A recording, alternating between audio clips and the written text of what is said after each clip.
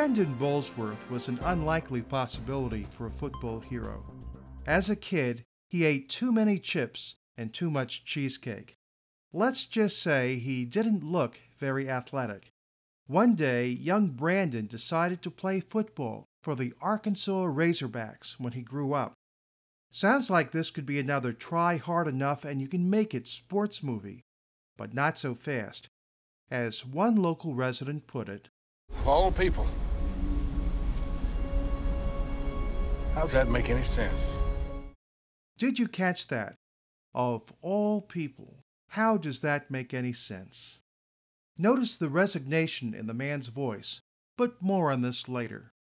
Brandon turned down a scholarship from another school to attend the University of Arkansas, even though his family had little money and he had no prospects of a scholarship there, athletic or otherwise. He joined the football team as a walk-on, which is defined as an athlete who has not been drafted trying out for a team. The school's only promise was that Brandon would be allowed on the field in uniform for the last game of the season. I should mention here that Brandon had a strong faith in God.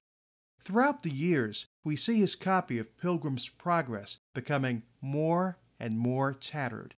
Brandon sought God early every morning. He was also willing to do anything legitimate to succeed, including arriving at practice before anyone else and being the last to leave. Now, getting back to the plot, the last game of the season was a turnaround for Brandon, and he started to get the respect he deserved. You are living proof that when you do the right things, good stuff happens. And you have done everything right. Those words would come back to haunt Brandon's older brother Marty, who was like a dad to him. It turns out Brandon died in an automobile accident, just as he was getting drafted by the Indianapolis Colts.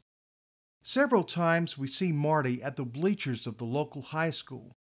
An older man generally sat to his left, offering discouragement. Didn't everything turn out for the best, Marty?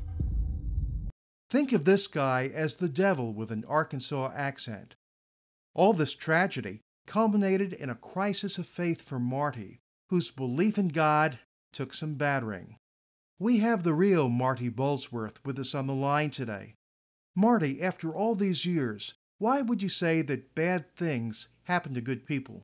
What we all have to do is, know that we're not in control, that there's a bigger picture that we do not even come close to understanding. There's things that we won't know for, till we get there and we know. Everyone, you may find your eyes tearing up at the end of the movie, but I promise they will be tears of joy. Our lives are richer for someone like Brandon Burlsworth, who overcame nearly impossible obstacles to fulfill his calling while never compromising his faith in God. Brandon is an example for us all. This is Steve Eastman for Wait Till You Hear This. Discover more stories like this one on our website, waittillyouhearthis.com.